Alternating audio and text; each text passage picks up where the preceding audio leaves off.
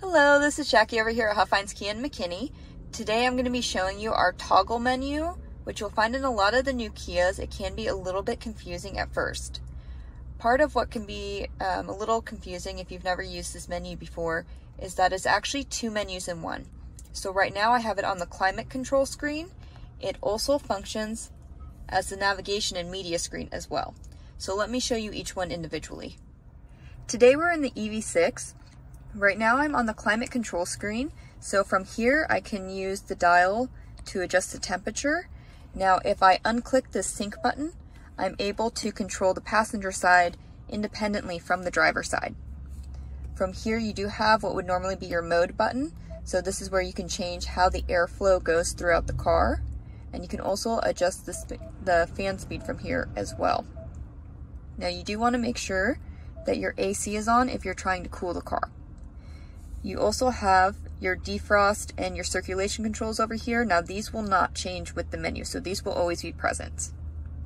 To change to the navigation menu, you would simply hit the navigation button here, and you see this brings up different options for us. So now this dial is my volume control for the radio.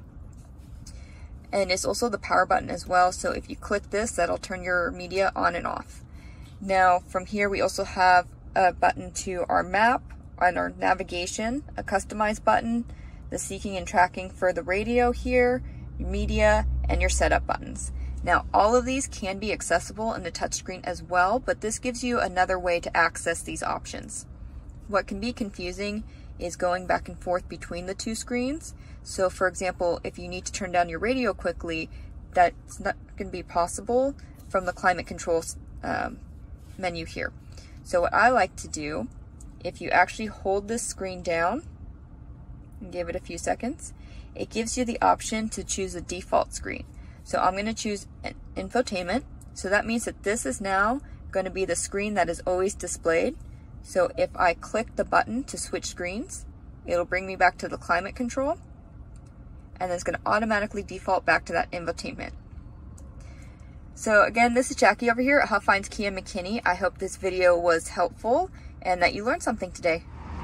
If you have any questions about the EV6 or any of our other brand new Kias, please contact Jackie at Huffines Kia in McKinney, Texas.